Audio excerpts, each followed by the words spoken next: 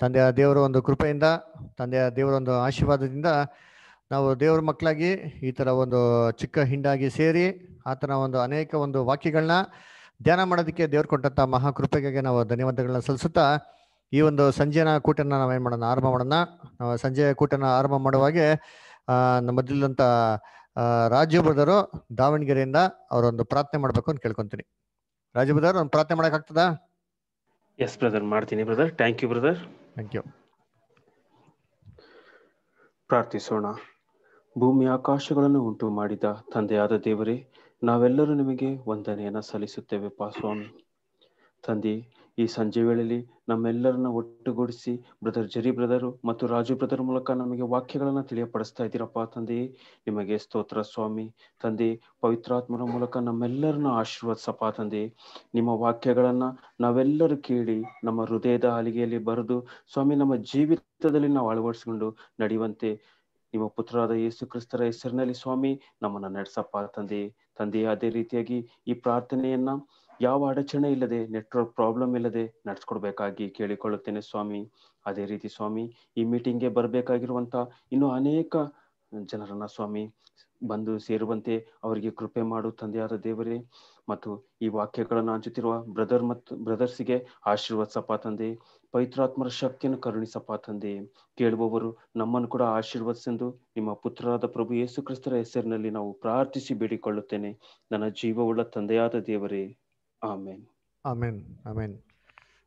So ಕರ್ತನಲ್ಲಿ ಪ್ರೀತಿ ಅಂತ ಸಹೋದರ ಸಹೋದರರೇ, ಈ ದಿನ ವಿಶೇಷವಾಗಿ ನಮ್ಮದಿಲ್ಲಂಥ ಸೋರಂಥ ಜೆರಿ ಅವರು ಅಮೇರಿಕಾದಿಂದ ನಮಗೆ ಅನೇಕ ಒಂದು ವಾಕ್ಯಗಳನ್ನ ನಮ್ಮದಲ್ಲಿ ಹಂಚ್ಕೊಳ್ಳೋರಾಗಿದ್ದಾರೆ. ನಮ್ಮ ಸಹೋದರು ನೋಡ್ಬೇಕಾದ್ರೆ ತುಂಬ ಒಂದು ಹಿರಿಯ ಸಹೋದರು, ಸತ್ಯದಲ್ಲಿ ಅನೇಕ ವರ್ಷಗಳಿಂದ ಏನಾಗಿದ್ದಾರೆ ಅವರಿದ್ದಾರೆ. ಇನ್ನು ಇನ್ಫ್ಯಾಕ್ಟ್ ಅಂತ ಹೇಳ್ಬೇಕಂದ್ರೆ ನಾನು ಹುಟ್ಟೋದಕ್ಕಿಂತ ಮುಂಚೆಯಿಂದ ಏನಾಗಿದ್ದಾರೆ ಆ ಸಹೋದರು ಅವರು ಸತ್ಯದಲ್ಲಿ ಇದ್ದಾರೆ. ಆಮೇಲೆ ಮುಖ್ಯವಾಗಿ ನೋಡ್ಬೇಕಾದ್ರೆ ಅನೇಕ ಒಂದು ವಿಚಾರಗಳಲ್ಲಿ ಪ್ರಭು ಯೇಸು ಕ್ರಿಸ್ತನ ಎರಡನೇ ಬರುವಿಕೆ ವಿಚಾರದಲ್ಲಿ, ಆಮೇಲೆ ಆತನ ಒಂದು ಕಾಲಗಣನೆ ಯಾವ ಒಂದು ಸಮಯದಲ್ಲಿ ಬಂದರು, ಅವ್ರು ಬಂದ ನಂತರ ಅನೇಕ ಕೆಲಸಗಳನ್ನ ಮಾಡ್ತಂಥ ವಿಚಾರದಲ್ಲಿ ಲೆಸ್ಲಿ ಬಂದ್ಬಿಟ್ಟು ಒಂದು ವಂಡರ್ಫುಲ್ ಸ್ಟಡೀಸ್ ಮಾಡಿ ಅವರು ಅನೇಕ ಒಂದು ಪುಸ್ತಕಗಳನ್ನ ಮಾಡಿದ್ದಾರೆ, ಅದು ಬಿಡುಗಡೆ ಮಾಡಿದ್ದಾರೆ. ಸೊ ಅದಕ್ಕೆ ಆ ರೂಮಲ್ಲಿ ಕೂಡ ನೋಡ್ಬೋದು, ಹಿಂದೆ ಒಂದು ಚಾರ್ಟ್ ನಿಮ್ಗೆ ಏನಾಗ್ತದೆ ಕಾಣಿಸ್ತದೆ ಅದರ. ಸೊ ಆ ಚಾರ್ಟ್ಗಳು ಅದು ಸಂಬಂಧಪಟ್ಟಂತ ಅನೇಕ ವಿಚಾರಗಳನ್ನ ಏನು ಮಾಡಿದ್ದಾರೆ, ಬ್ಯೂಟಿಫುಲ್ ಆಗಿ ಸ್ಟಡಿ ಮಾಡಿದ್ದಾರೆ ಅಲ್ರ. A very good morning to you, Brother Jerry, and I welcome you on behalf of all the brethren gathered here. I'm just introducing about you to the entire brethren, saying that you are very senior most brethren, probably in the truth even before I was born, and by God's grace, God has been using you as a wonderful tool to write many books regarding his second presence and the establishment of the kingdom. We thank the Lord and we praise the Lord for using you as a wonderful tool. For that means I also bring the loving greetings of the entire brethren gathered here. So let us start the meeting. We had a prayer. You can continue with the subject. It will be a word-to-word translation. Any verses you want to read, Sister Usha will be reading. She's my wife. She is next to me. She will be reading in Kannada. She also conveys love and regards to you. Thank you, brother. Thank you, Brother Raju. And dear brethren, it is a blessing to be with you and greet you in the name of our returned Lord Jesus Christ. ಕರ್ತನಲ್ಲಿ ಪ್ರೀತಿ ಅಂತ ಸಹೋದರ ಸಹೋದರರೇ, ನಿಮ್ಮ ಮಧ್ಯದಲ್ಲಿ ಈ ತರ ಬಂದು ನಾನು ವಾಕ್ಯಗಳನ್ನ ಮಾತಾಡೋಕ್ಕೆ ದೇವ್ರು ಕೊಟ್ಟಂತ ಒಂದು ಕೃಪೆಗೆ ಧನ್ಯವಾದಗಳನ್ನಾಗಿದ್ದೀನಿ. ತುಂಬಾ ಒಂದು ಸಂತೋಷ ನಾನು ಪಡೋನಾಗಿದ್ದೀನಿ. This year, Nisan 14 begins at sundown on Friday and continues until sundown on Saturday. So ನೋಡ್ಬೇಕಾದ್ರೆ ಈ ಒಂದು ದಿನ ಇಲ್ಲಿ ಏನಾಗ್ತಾ ಇರ್ತಾರೆ, ಸೂರ್ಯ ಮುಳುಗ್ದವಾಗ ದಿನ ಪ್ರಾರಂಭ ಆಗಿ ಮರುದಿನ ಸೂರ್ಯ ತಿರ್ಗಾ ಅಸ್ತಮ ಆಗೋ ತನಕ ಏನಾಗ್ತಾರೆ ಒಂದು ದಿನ ಹಂಗೆ ಕಂಟಿನ್ಯೂ ಆಗೋದು ನೋಡ್ತೀರಿ. Then begins Nisan 15 through Saturday night and most of Sunday. Of course, these days of the Hebrew calendar do not always fall on the same day of the week every year.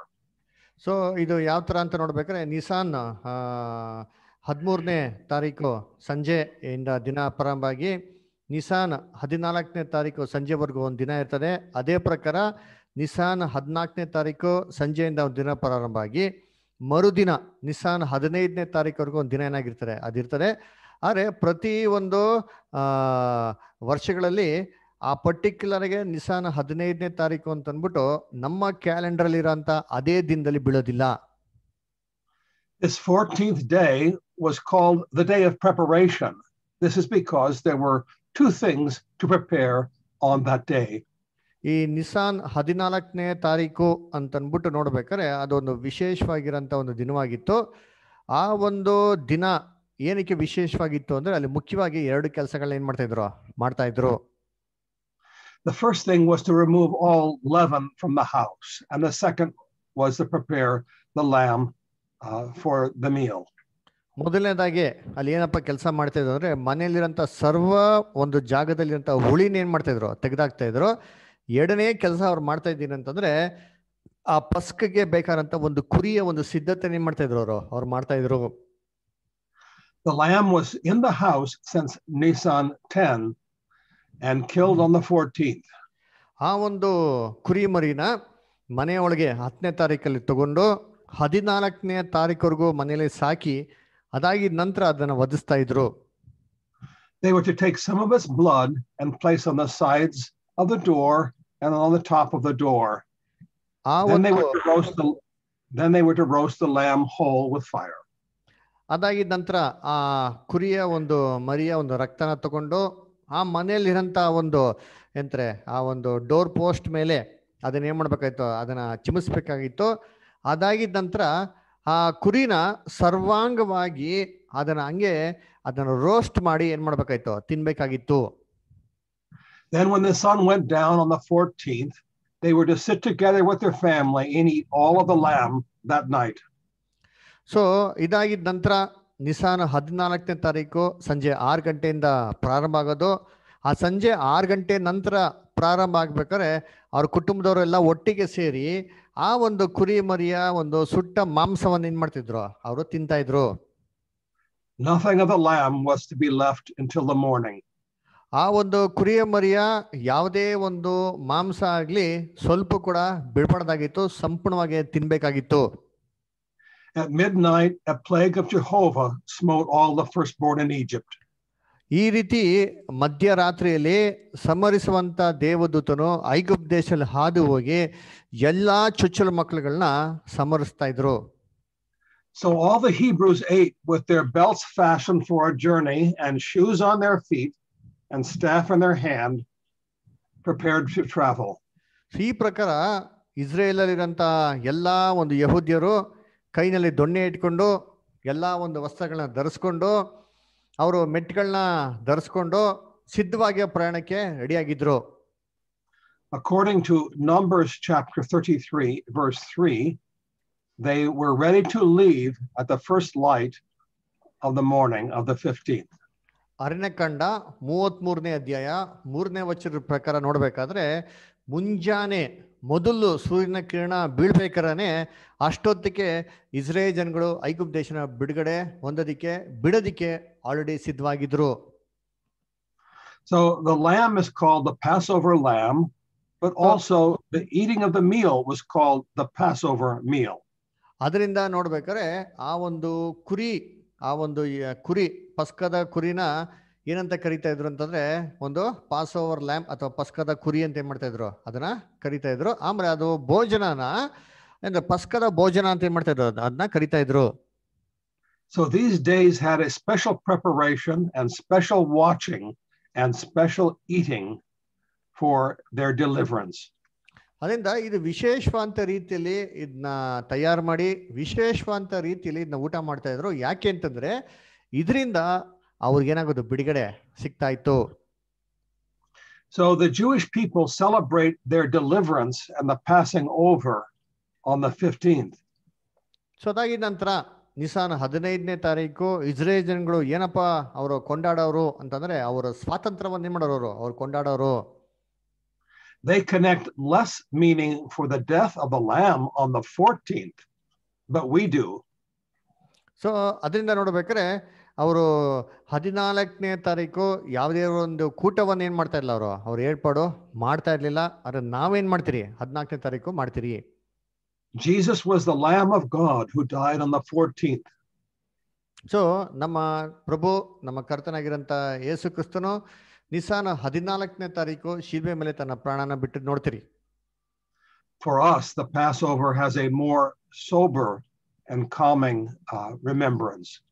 So ಈ ಒಂದು ಪಸ್ಕದ ಒಂದು ಯಜ್ಞ, ಆ ಪಸ್ಕದ ಕುರಿ, ಅದು ಬಲಿ ಅಂತ ನೋಡ್ಬೇಕಾದ್ರೆ ಅದು ತುಂಬಾ ನಮಗೆ ಒಂದು ಮನಸ್ಸಿಗೆ ಹತ್ತಿರವಾಗಿರೋಂಥ ಒಂದು ಶ್ರೇಷ್ಠವಂತ ಒಂದು ಬಲಿಯಾಗಿದೆ. Now we want to walk for a little time with Jesus and those disciples in the final days and hours before his death. So ಇವಾಗ ಏನ್ ಮಾಡೋಣ ಅಂದ್ರೆ, ಇರೋಂಥ ಸ್ವಲ್ಪ ಕ್ಷಣದಲ್ಲಿ ಕ್ರಿಸ್ತನ ಸಂಗಡ ಯೇಸು ಕ್ರಿಸ್ತು ಅವರು ಶಿಷ್ಯನ ಜೊತೆಗೆ ಇರ್ಬೇಕಾದ್ರೆ ಕೊನೆಯ ಒಂದು ಕ್ಷಣಗಳನ್ನ ಯಾವ ತರ ಕಳೆದ್ರು ಅಂತ ನಾವೇನ್ ಮಾಡೋಣ, ಸ್ವಲ್ಪ ಧ್ಯಾನ ಮಾಡೋಣ. What was the week like before his death? ಯೇಸು ಕ್ರಿಸ್ತನ ಒಂದು ಕೊನೆಯ ಒಂದು ವಾರ ಯಾವ ತರ ಇತ್ತು ಮರಣಕ್ಕಿಂತ ಮುಂಚೆ? We want to start back 6 days before the Passover feast. It was Sunday, Nisan 9. ನಾವು ಅದನ್ನ ಏನ್ ಮಾಡೋಣ ಅಂದ್ರೆ, ಯೇಸು ಕ್ರಿಸ್ತ ಸಾಯೋದಕ್ಕಿಂತ 6 ದಿನ ಮುಂಚೆ, ಅದರ ಭಾನುವಾರದಂದು ಏನ್ರೆ ನಿಸಾನ ಒಂದು ದಿನದಲ್ಲಿ ಹೇಗಿತ್ತು ಅಂತ ನಾವು ಏನ್ ಮಾಡೋಣ, ನಾವು ನೋಡೋಣ. Jesus was in Bethany at the home of Lazarus. So Yesu Kristu ಎಲ್ಲಪ್ಪ ಇದ್ರು ಅಂತ ನೋಡ್ತೀನಿ ಅಂದ್ರೆ, ಬೆಥನಿ ಲಾಜರಸ್ ಅವ್ರ ಮನೆಯಲ್ಲಿ ಇದ್ರು. The account is in John chapter 12. ಇದು ಯೋಹಾನ 12ನೇ ಅಧ್ಯಾಯದಲ್ಲಿ ನಮಗೆ ಸ್ಪಷ್ಟವಾಗಿ ಕೊಟ್ಟಿದ್ದಾರೆ. At evening and after supper, Mary came quietly to him and poured expensive spikenard on his feet and wiped them with her hair. So ಆ ದಿನದಲ್ಲಿ ಏನಪ್ಪ ಮಾಡೋದು ಅಂತಂದ್ರೆ, ಮರಿಯಾಳು ಹಿಂದೆಯಿಂದ ಒಂದು ಮೆತ್ತಿಗೆ ಬಂದು ವಿಶೇಷವಾಗಿರೋಂಥ ಅಮೂಲ್ಯವಾಗಿರೋಂಥ ತೈಲನ ಆತನ ಪಾದದ ಮೇಲೆ ಸುರಿಯೋದನ್ನ ನಾವೇನ್ ಮಾಡ್ತೀವಿ, ಘಟನೆನ ಸತ್ಯವೇದದಲ್ಲಿ ಓದ್ತೀರಿ. The whole house could smell the beautiful fragrance. ಆ ಒಂದು ಪರಿಮಳ ಮನೆಯೆಲ್ಲ ಏನಾಗ್ಬಿಡ್ತು, ತುಂಬ್ಕೊಂಡ್ಬಿಡ್ತು. You know how Jesus appreciated this humble service. ಈ ಒಂದು ತುಂಬಾ ನಮ್ರತೆಯಿಂದ ಮಾಡಿರೋಂಥ ಒಂದು ವಿಶೇಷವಾಗಿರೋಂಥ ಒಂದು ತ್ಯಾಗನ ಯೇಸು ಕ್ರಿಸ್ತು ಯಾವ ತರ ಮೆಚ್ಚಿದ್ರು, ಯಾವ ತರ ಕೊಂಡಾಡಿದ್ರು ಅಂತ ನಮ್ಗೆಲ್ಲ ಚೆನ್ನಾಗಿ ಗೊತ್ತಿದೆ. He was refreshed with her love and he let her do it. ಆಕೆಯ ಒಂದು ಪ್ರೀತಿಯಿಂದ ಯೇಸು ಕ್ರಿಸ್ತನಿಗೆ ತುಂಬಾ ಮನಸ್ಸಿಗೆ ಸಂತೈಸುವಂತ ರೀತಿಯಲ್ಲಿ ಆಯ್ತು. ಅದರಿಂದ ಆಕೆ ಏನ್ ಮಾಡ್ಬೇಕಂತಿದ್ದಳೋ ಮಾಡಕ್ಕೆ ಬಿಡಿ ಅಂತ ಏನ್ ಮಾಡ್ತಾರೆ ಯೇಸು ಕ್ರಿಸ್ತು ಹೇಳೋದನ್ನ ನೋಡ್ತೀರಿ. You know how Judas protested that this spikenard could have been sold and given to the poor. ಆ ಸಂದರ್ಭದಲ್ಲಿ ಯೂದಾಸನು ಇದನ್ನ ಮಾಡಿ ಬರೋರು ಕೊಟ್ಟಿದ್ರೆ ಎಷ್ಟೋ ಚೆನ್ನಾಗಿರ್ತಾ ಇತ್ತು ಅಂತ ಹೇಳಂತ ಮಾತನ್ನು ಕೂಡ ನಾವು ಓದಿದೀವಿ. But he did not care for the poor. ಆದ್ರೆ ನಿಜವಾಗ್ಲೂ ನೋಡ್ಬೇಕಾದ್ರೆ ಅವನು ಬಡಪಾಯಿ ಜನಗಳಿಗಾಗ್ಲಿ ಬಡತನದಲ್ಲಿರೋರಿಗೆ ಮನ್ಸಿಟ್ಟಿ ಅವ್ರನ್ನ ಚಿಂತೆ ಮಾಡ್ತಾ ಇರುವಂತ ಅಲ್ಲ. He did not understand how love can sacrifice to give precious things. So ಅದನ್ನ ನೋಡ್ಬೇಕಾದ್ರೆ ಯಾವ ತರ ಒಂದು ಪ್ರೀತಿಯಿಂದ ಇದನ್ನ ತ್ಯಾಗ ಮಾಡಬಹುದಾಗಿತ್ತು ಅಂತ ಕೂಡ ಆ ವಿಚಾರ ಅವ್ನು ಏನ್ ಮಾಡಕ್ ಹೋಗಿಲ್ಲ, ಯೋಚನೆ ಮಾಡಕ್ ಹೋಗಿಲ್ಲ. Jesus answered, "Let her alone. She has done a good work, for she did this for my burying, for my death." ಅದಕ್ಕೆ ಯೇಸು ಕ್ರಿಸ್ತು ಅವ್ನಿಗೆ ಏನ್ ಹೇಳ್ತಾರೆ ಅಂತಂದ್ರೆ, ಬಿಟ್ಬಿಡಿ ಅವಳನ್ನ, ಆಕೆನ ಏನ್ ಮಾಡಕ್ ಹೋಗ್ಬಿಡಿ, ತೊಂದರೆ ಕೊಡಕ್ ಹೋಗ್ಬಿಡಿ, ಆಕೆ ನನ್ನ ಮರಣಕ್ಕೆ ಏನ್ ಮಾಡಿದಾಳೆ, ಸಂಪೂರ್ಣವಂತ ಒಂದು ಸಿದ್ಧತೆ ಮಾಡಿದ್ದಾರೆ ಅಂತ. So Judas was silenced, but not everyone understood. ಅದನ್ನ ನೋಡ್ಬೇಕಾದ್ರೆ ಯೂದಾಸು ಅಂತಾರೆ ಸೈಲೆಂಟ್ ಆಗ್ಬಿಡ್ತಾರೆ. ಆದ್ರೆ ಇದನ್ನ ಅನೇಕ ಜನಗಳು ಏನ್ ಮಾಡಕ್ ಹೋಗಿಲ್ಲ, ಅರ್ಥ ಮಾಡ್ಕೊಳಕ್ ಹೋಗಿಲ್ಲ. Now we'd like to turn to Canticles, Songs of Solomon, chapter 1, verse 12. ಅದನ್ನ ಪರಮಗೀತೆ 1ನೇ ಅಧ್ಯಾಯ 12ನೇ ವಚನ ಓದ್ಬೇಕು ಅಂತ ಕೇಳ್ಕೊಂತೀನಿ. ಪರಮಗೀತೆ 1ನೇ ಅಧ್ಯಾಯ 12ನೇ ವಚನ. Mary knew this fragrant oil was worthy for a king. ಮರಿಯಾಳಿಗೆ ಏನಪ್ಪ ಚೆನ್ನಾಗಿ ಗೊತ್ತಿತ್ತು ಅಂತಂದ್ರೆ, ಈ ವಿಶೇಷವಾಗಿರಂತ ಅಮೂಲ್ಯವಾಗಿರಂತ ಬೆಲೆ ಉಳ್ಳಂತ ತೈಲ ಒಬ್ಬ ರಾಜನ್ಗೆನೆ ಸೀಮಿತವಾಗಿದೆ ಅಂತ ಚೆನ್ನಾಗಿ ಗೊತ್ತಿತ್ತು. And so she remembered this verse in verse 12, and you can read it. While the king sits at his table, my spikenard setteth forth the smell thereof. ರಾಜನು ಅತ್ತ ಓಲಗದಲ್ಲಿದ್ದಾಗ ನನ್ನ ಜಟಮಾಂಸಿಯು ಇತ್ತ ಪರಿಮಳವನ್ನು ಬೀರುತ್ತಿತ್ತು. And now King Jesus was sitting at a table in Bethany. ಈ ವಚನ ಮರಿಯಾಳಿಗೆ ಚೆನ್ನಾಗಿ ಗೊತ್ತಿತ್ತು. ಅದರಿಂದ ನಮ್ಮ ಪ್ರಭು ಆ ಒಂದು ಆಸನ ಮೇಲೆ ಕೂತ್ಕೊಂಡಿರ್ಬೇಕಾದ್ರೆ ಮರಿಯಾಳಿಗೆ ಈ ವಚನ ಏನಾಯ್ತು ಜ್ಞಾಪನ ಬಂತು. Yes, it was for his death, but it was also for Israel's king. ಅದು ಮಾತ್ರ ಅಲ್ಲ, ಇದು ಆತನ ಮರಣಕ್ಕಾಗಿ ಮತ್ತೆ ಇಸ್ರೇಲಿನ ರಾಜ್ಯನ್ಗಾಗಿ ಏನ್ ಮಾಡಿದ್ಲು, ಆ ಮೂಲತೆಯನ್ನ ಸುರಿದ್ರು. And now we pass on to Nisan 10. Next ಇವಾಗ ಏನ್ ಮಾಡೋಣ, ನಿಸಾನ್ 10ನೇ ತಾರೀಕಿಗೆ ಹೋಗೋಣ. This is usually called Palm Sunday, but indeed Nisan 10 began at sunset. So ಇದನ್ನ ಸಾಮಾನ್ಯವಾಗಿ ಈ ದಿನನ ಇವತ್ತು ಯಾವ ಥರ ಆಚರಣೆ ಮಾಡ್ತಾರೆ ಅಂದರೆ ಏನ್ರಿ, ಒಂದು ಪಾಮ್ ಸಂಡೇ ಅಂತ ಏನು ಮಾಡ್ತಾರೆ ಆಚರಣೆ ಮಾಡೋದು ನಾವು ನೋಡ್ತೀರಿ. ಆದರೆ ಇದು ಯಾವಾಗ ಆರಂಭ ಆಗ್ತಾ ಇತ್ತು ಅಂದರೆ ಆ ದಿನದ ಸಂಜೆಯಿಂದ ಏನಾಗ್ತಿತ್ತು ಆರಂಭ ಆಗ್ತಾ ಇತ್ತು. On Nisan 10, Jesus selected a donkey, a colt which had not been ridden before. So ಅದರಿಂದ ಯೇಸು ಕ್ರಿಸ್ತು ಆ ದಿನದಲ್ಲಿ ಏನು ಮಾಡ್ತಾರೆ ಅಂದರೆ ಒಂದು ವಿಶೇಷವಾಗಿರೋಂಥ ಕತ್ತೆನ ಏನು ಮಾಡ್ತಾರೆ ಆಯ್ಕೆ ಮಾಡ್ತಾರೆ. ಆ ಕತ್ತೆ ಮೇಲೆ ಯಾರೂ ಯಾವತ್ತೂ ಕೂತ್ಕೊಂಡಿಲ್ವಂತೆ. This was not a war horse, but a humble animal. It was a symbol of peace. ಅದು ಒಂದು ತುಂಬ ಒಂದು ತಗ್ಗಿದ್ದ ಒಂದು ಪ್ರಾಣಿ ಆಗಿತ್ತು, ಕುದುರೆ ಆಗಿರಲಿಲ್ಲ ಅದು. ಅದರಿಂದ ಇದು ಏನಕ್ಕೆ ಸೂಚನೆ ಅಂತಂದ್ರೆ ಸತ್ಯವೇದದಲ್ಲಿ ಸಮಾಧಾನಕ್ಕೆ ಒಂದು ಸೂಚನೆ. This was the very day that Israel was instructed to take the lamb into their houses. ಈ ಒಂದು ದಿನಾನೇ ಇಸ್ರೇಲ್ ಜನಗಳಿಗೆ ಏನಂತ ಪ್ರಮಾಣ ಕೊಟ್ಟಿದ್ದು, ನೀವು ಒಂದು ಕುರಿ ಮರಿನ ಆಯ್ಕೆ ಮಾಡಿಕೊಂಡು ನಿಮ್ಮ ಕುಟುಂಬದಲ್ಲಿ ಸೇರಿಸ್ಕೊಳ್ಳಿ ಅಂತ ಹೇಳ್ತಾ ಇದ್ದಿದ್ದು. It was the same day the people received Jesus into their home of their hearts. ಅದೇ ತರ ನೋಡ್ಬೇಕಾದ್ರೆ ಇದೇ ಒಂದು ದಿನದಲ್ಲಿ ಇಸ್ರೇಲ್ ಜನಗಳು ಯೇಸು ಕ್ರಿಸ್ತನ ತಮ್ಮ ಹೃದಯದಲ್ಲಿ ಏನ್ ಮಾಡಿದ್ರು, ಸ್ವೀಕಾರ ಮಾಡಿದ್ದು. As soon as he mounted the colt, the multitudes began to surround him and shout, Hosanna, the son of David, blessed is the King of Israel. ಯಾವಾಗ ಯೇಸು ಕ್ರಿಸ್ತು ಈ ಕತ್ತೆ ಮರಿನ ಏರ್ತಾರೋ ಇಡೀ ಇಸ್ರೇಲ್ ಜನಗಳಂತನ ಮುತ್ತಿಗೆ ಮಾಡ್ಕೊಂಡು ಸುತ್ತಲೂ ಜನಗಳು ಸೇರಿ ಆತನ ದಾವಿದನ ಕುಮಾರನ್ಗೆ ಹೊಸಾನ ಹೊಸಾನ ಅಂತ ಏನ್ ಮಾಡ್ತಾರೆ, ಆತನ ಸ್ವಾಗತಿಸಕ್ಕೆ ಶುರು ಮಾಡ್ತಾರೆ. The crowd began to tear down palm branches from the trees and laid them before his path. ಆ ಒಂದು ಜನಗಳು ತಮ್ಮ ಮನೆ ಹತ್ರ ಇರುವಂತ ಅಲ್ಲಿ ಇರುವಂತ ಒಂದು ಖರ್ಜೂರ ಗರಿಗಳನ್ನ ಏನ್ರಿ ಕೈನಲ್ಲಿ ಹಿಡಿದು ಯೇಸು ಕ್ರಿಸ್ತನ ಸ್ವಾಗತ ಮಾಡೋದು ನೋಡ್ತೀರಿ. They began to shout, Hosanna in the highest. ಅವರು ಏನ್ರಿ ಹೊಸಾನ ಮೇಲೆ ಇರೋಂಥ ಒಂದು ಕರ್ತನಿಗೆ ಹೊಸಾನ ಅಂತ ಏನ್ ಮಾಡ್ತಾರೆ ಕೂಗಿ ಹೇಳೋದನ್ನ ನಾವು ನೋಡ್ತೀರಿ. Some of the people asked, who is this? ಅದಕ್ಕೆ ಅನೇಕ ಜನಗಳು ಯಾರಿದು ಅಂತ ಕೇಳೋದನ್ನ ನೋಡ್ತೀರಿ. Those around him answered, this is Jesus, the prophet of Nazareth of Galilee. ಅದಕ್ಕೆ ಆ ಒಂದು ಪ್ರಶ್ನೆಗೆ ಅನೇಕ ಜನಗಳು ಯಾವ ತರ ಉತ್ತರ ಕೊಟ್ರು ಅಂತಾರೆ, ಏನ್ರಿ ಪ್ರವಾದಿಯಾಗಿರಂತ ಯೇಸು ಕ್ರಿಸ್ತನು ಗಲೀಲಿಯಾದಿಂದ ನಜರೇತಿಂದ ಬರ್ತಂತ ಒಂದು ಪ್ರವಾದಿ ಬರ್ತಾ ಇದಾರೆ ಅಂತ ಹೇಳಂತ ಮಾತನ್ನು ಕೇಳ್ತೀರಿ. The Pharisees trembled to hear this. ಆ ಫರಿಸರಿಗೆ ಇದನ್ನ ಕೇಳಿ ತುಂಬಾ ಏನಾಗ್ಬಿಡ್ತು, ಮನಸ್ಸಿಗೆ ಭಯ ಭೀತಿ ಆಗ್ಬಿಡ್ತು. And they said to him in Luke chapter 19, 39 and 40 to read. ಅದಕ್ಕೆ ಲೂಕ 9ನೇ ಅಧ್ಯಾಯದಲ್ಲಿ Luke 19, 39 and 40. Master, rebuke thy disciples. And they answered, I tell you that if these should hold their peace, the stones would immediately cry out. ಜನರ ಗುಂಪಿನೊಳಗಿದ್ದ ಪರಿಸಾಯರಲ್ಲಿ ಕೆಲವರು ಆತನಿಗೆ, ಬೋಧಕನೇ, ನಿನ್ನ ಶಿಷ್ಯರನ್ನು ಗದರಿಸು ಎಂದು ಹೇಳದಕ್ಕೆ ಆತನು, ಇವರು ಸುಮ್ಮನಾದರೆ ಈ ಕಲ್ಲುಗಳೇ ಕೂಗುವವು ಎಂದು ನಿಮಗೆ ಹೇಳುತ್ತೇನೆ ಅಂದನು. ಓಕೆ.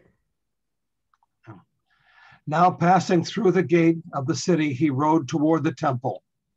ಆ ಒಂದು ಗೇಟನ್ನ ದಾಟ್ಕೊಂಡು ಯೇಸು ಕ್ರಿಸ್ತು ಆಲಯದ ಕಡೆ ಹೋಗೋದನ್ನ ನೋಡ್ತೀವಿ. Next, Now Jesus entered the temple and saw a terrible scene with the money changers profiting with charging an entrance fee. ಅದಕ್ಕೆ ಯೇಸು ಕ್ರಿಸ್ತು ಆಲಯದಲ್ಲಿ ಹೋಗಿದ ತಕ್ಷಣ ಒಳಗಡೆ ಏನಪ್ಪ ನೋಡ್ತಾರೆ ಮುಖ್ಯವಾಗಿ ಅಂತಂದ್ರೆ, ಏನ್ರಿ ಆ ಎಂಟ್ರೆನ್ಸ್ ಹತ್ರ ಎಂಟ್ರೆನ್ಸ್ ಫೀಸ್ಗಳನ್ನ ಕಟ್ಕೊಂಡು ಮಾಡ್ತಾ ನೋಡ್ತೀರಿ. ಅದಕ್ಕೆ ಯೇಸು ಕ್ರಿಸ್ತು ನೋಡಿ ತುಂಬಾ ಏನಂತಾರೆ ಮನಸ್ಸಿಗೆ ವೇದನೆ ಆಗ್ತದೆ. Now with the authority of a king, he overthrew their tables and drove them out. ಆ ಒಂದು ರಾಜ್ಯನ ಅಧಿಕಾರದಿಂದ ಆ ಟೇಬಲ್ನ ಕೆಡವಿ ಎಲ್ಲ ಹಣಕಾಸನ್ನ ಚೆಲ್ಲೋದನ್ನ ನೋಡ್ತೀರಿ. The Pharisees knew They had to destroy this master of authority.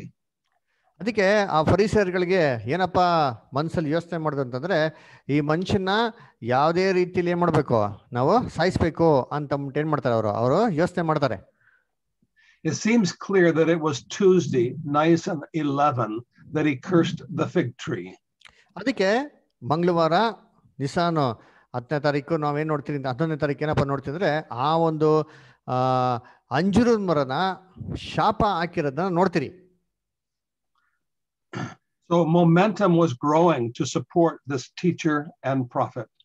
So ಅದಕ್ಕೆ ನೋಡ್ಬೇಕಾದ್ರೆ ಅನೇಕ ಜನಗಳು ಈ ಒಂದು ಪ್ರವಾದಿನ, ಈ ಒಂದು ಬೋಧಕರನ್ನ ಸಪೋರ್ಟ್ ಮಾಡಬೇಕು ಅಂತ ಅಂದ್ಬಿಟ್ಟು ಒಂದು ಮನೋಭಾವ ಬೆಳೆದಿರೋದು ನೋಡ್ತೀರಿ ಇಸ್ರೇಲ್ ಅಲ್ಲಿ. But as we know, the same crowds of people would soon abandon him to be crucified. ಆದ್ರೆ ನಮ್ಗೆಲ್ಲ ಚೆನ್ನಾಗಿ ಗೊತ್ತಿರಂಗೆ ಇನ್ ಸ್ವಲ್ಪ ಒಂದು ದಿನಗಳಲ್ಲಿ ಇದೇ ಜನಗಳು, ಗುಂಪಿನ ಜನಗಳು ಯೇಸು ಕ್ರಿಸ್ತನ ಏನ್ರಿ ನಿರಾಕರಿಸಿ ಶಿಲ್ಬೆಯಲ್ಲಿ ಹಾಕಂತ ಮಾತನ್ನು ಹೇಳೋದು ಕೂಡ ನಾವು ನೋಡ್ತೀರಿ. On Wednesday, Nisan 12, he returned to the temple where the Pharisees tried to catch him in his words. ಅದಕ್ಕೆ 12ನೇ ತಾರೀಕು ನಿಸಾನ್ ನಲ್ಲಿ, ಅಂದ್ರೆ ಬುಧವಾರ ದಿನ ತಿರ್ಗಾ ಎಲ್ಲಿಗೆ ಬರೋದ ನೋಡ್ತೀರಿ ಅಂತಂದ್ರೆ ಆಲಯಕ್ಕೆ ಬರೋದು ನೋಡ್ತೀರಿ. ಆ ಸಂದರ್ಭದಲ್ಲಿ ಈ ಅನೇಕ ಫರಿಸಿಯರು, ಸದೀಶರು ಯೇಸು ಕ್ರಿಸ್ತನ ಹಿಡಿಯೋದಕ್ಕೆ ವಂಚಾಕಂತ ವಿಚಾರ ಕೂಡ ನಾವು ಓದಿದಿರಿ. The account is in Mark chapter 12, verse 13. ಇದು ಮಾರ್ಕ್ 12ನೇ ಅಧ್ಯಾಯ 13ನೇ ವಚನದಲ್ಲಿ ಕೊಟ್ಟಿದ್ದಾರೆ.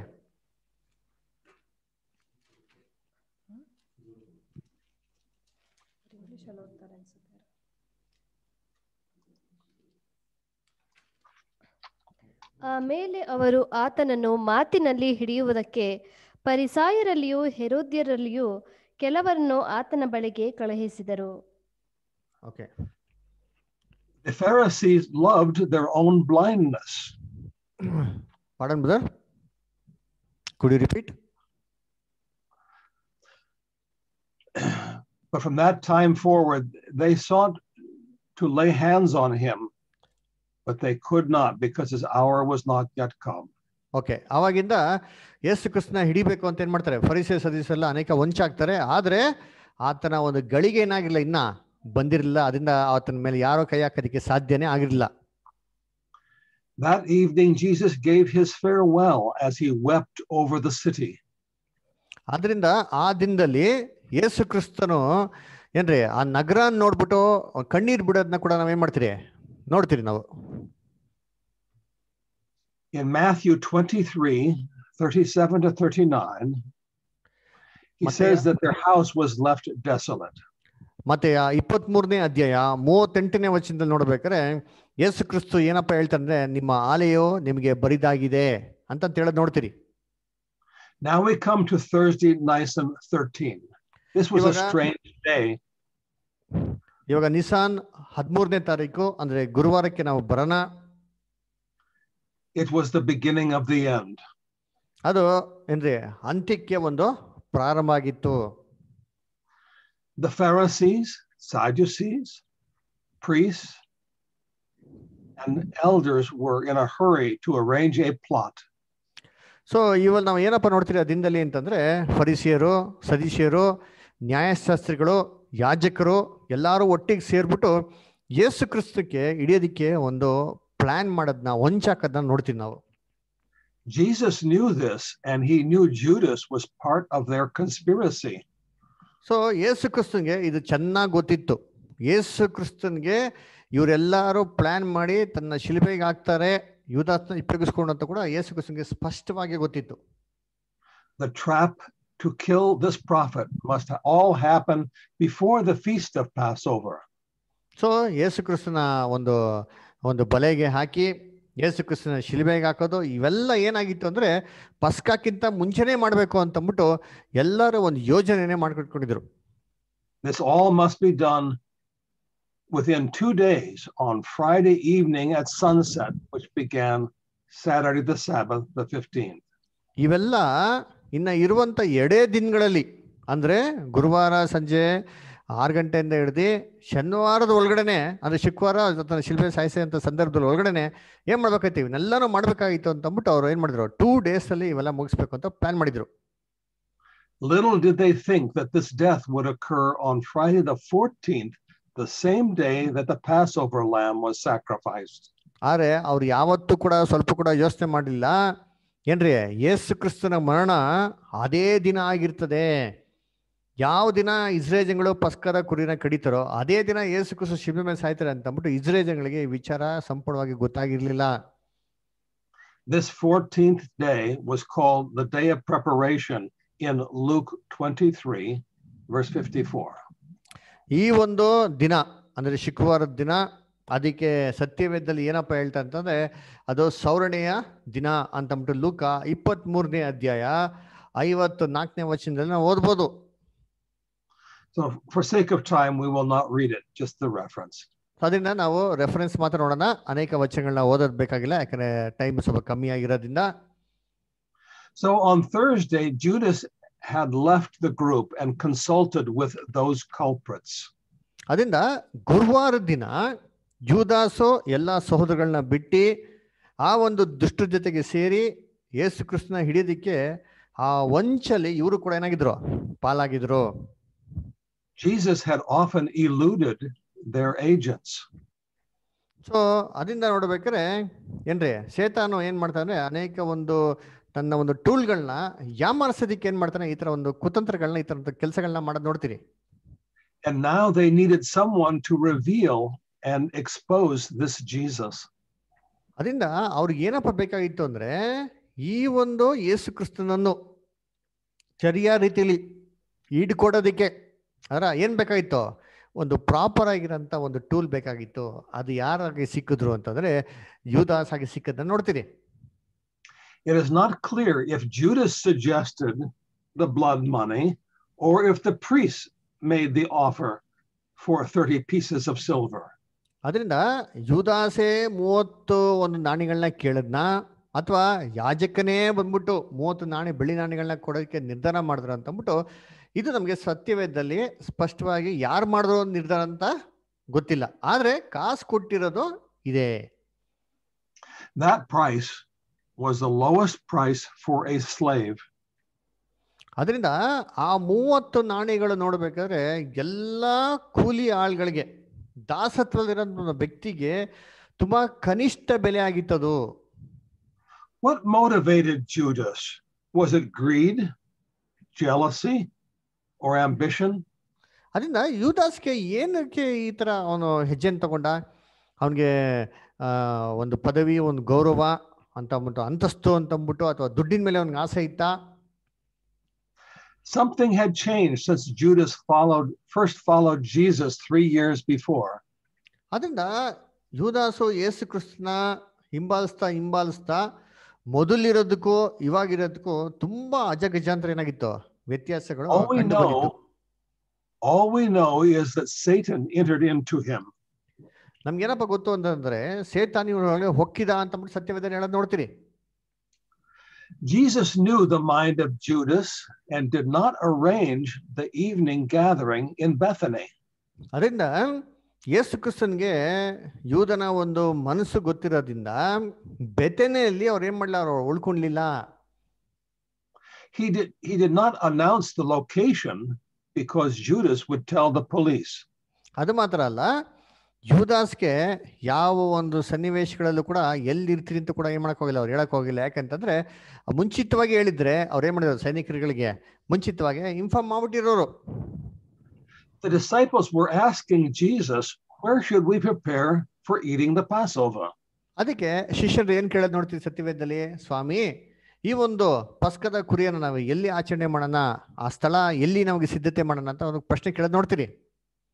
So Jesus quietly and personally arranged with a man of the city for an upper room. ಅದರಿಂದ ಯೇಸು ಕ್ರಿಸ್ತು ಏನಂತಾರೆ, ಎಲ್ಲಾರ್ಗು ಗೊತ್ತಾಗೋ ರೀತಿಲಿ ಮಾಡಿದಿರಾ, ಏನಂತಾರೆ ಸ್ವಲ್ಪ ಒಂದು ಏನಂತಾರೆ ಸೈಲೆಂಟ್ ಆಗಿ ಏನ್ರಿ ಒಬ್ಬ ಅಪರಿಚಿತನಾಗಿದ್ದ ವ್ಯಕ್ತಿನ ಅವರು ಮನೆ ಮೇಲೆ ಈ ತರ ಮಾಡ್ಬೇಕು ಅಂತ ಏನ್ ಮಾಡ್ತಾರೆ, ಅವರು ಡಿಸೈಡ್ ಮಾಡ್ತಾರೆ. He did not tell the 12 where they would meet.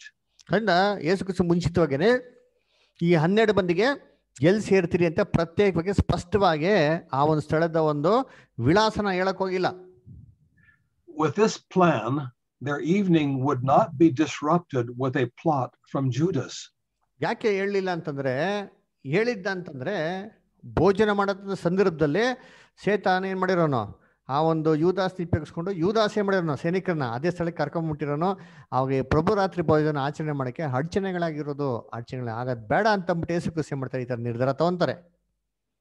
So on Thursday, Jesus instructed only Peter and John to go alone to prepare a secret place for the meeting.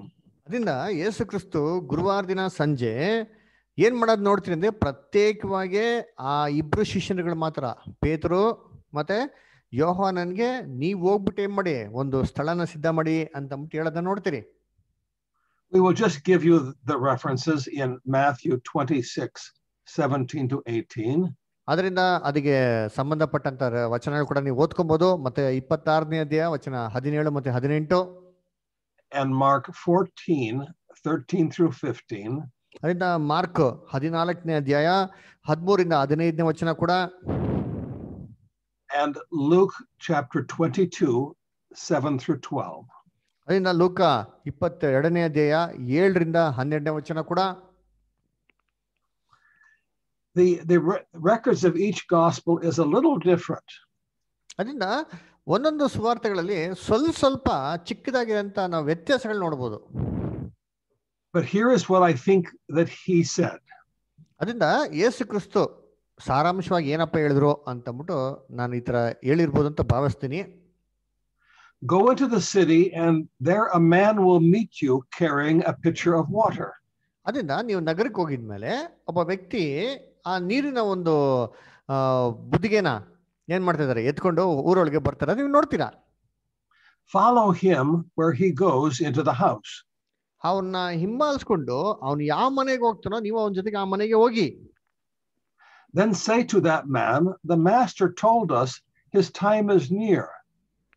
ಆ ವ್ಯಕ್ತಿಗೆ ಹೋಗಿ ನಮ್ಮ ಯಜಮಾನರು ಹೇಳಿದ್ರು ಅವ್ರ ಸಮಯ ಹತ್ರ ಬಂತು ಅಂತ ನೀವು ಹೇಳಿ.